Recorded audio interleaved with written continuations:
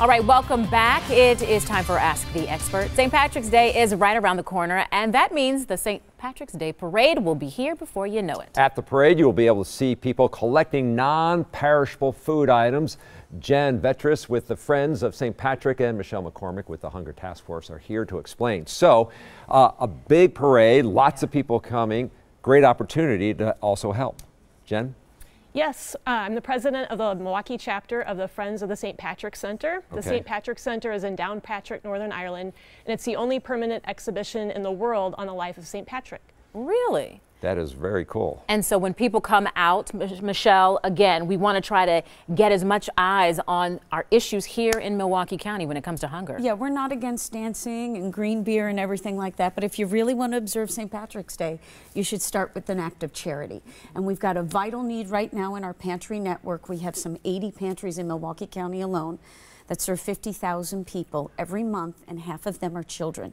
And they need canned tuna, and they also need canned chicken in water, or pouched, might be easier to take along the parade route. You're this talking is a vital protein. Protein that's expensive. Yes. You know, so, and also cash is wonderful.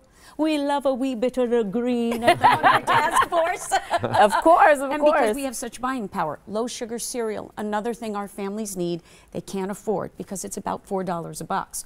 If you give us cash though, we can buy it in bulk for only $1 a box. And we make the most of the green in the green season because at March until the 10th, we can match each dollar donation. So we can double your donations that you make along the parade route on Saturday. That all sounds good. Tell us where along the parade route we can see you so we can either drop off the chicken, the tuna, or the green. You're going to see us and you're going to hear us, right, Jen? That's right. We're walking the entire route.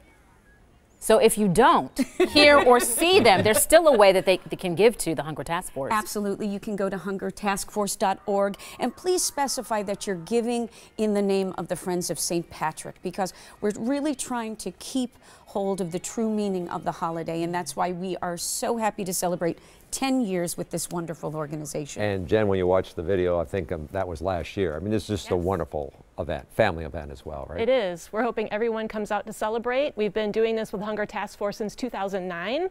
So look for the big blue truck, look for the people with the grocery carts and the giant Irish sweaters, and I hope everyone remembers to bring food and cash to help the community. All right, this is a great life lesson for any kid who's along that parade route this weekend. Downtown and the Blue Mountain Parade, and thank you TMJ4 for remembering the true spirit of the holiday. Thank you. Thank you. Have a question for our experts? Email them at AskTheExpert@today'stmj4.com. You can also leave a voicemail. We do have the number there for you.